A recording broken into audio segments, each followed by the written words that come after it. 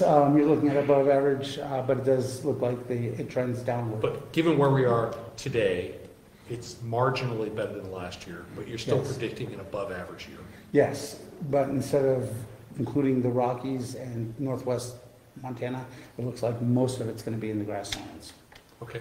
So that's right now is the best guess.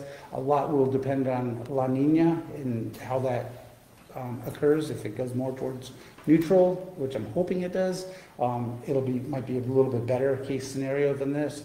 If it trends more towards a stronger La Nina, worst case scenario. And a wet May will help us. Wet May will help. And being above normal with the snowpacks and snow water equivalents.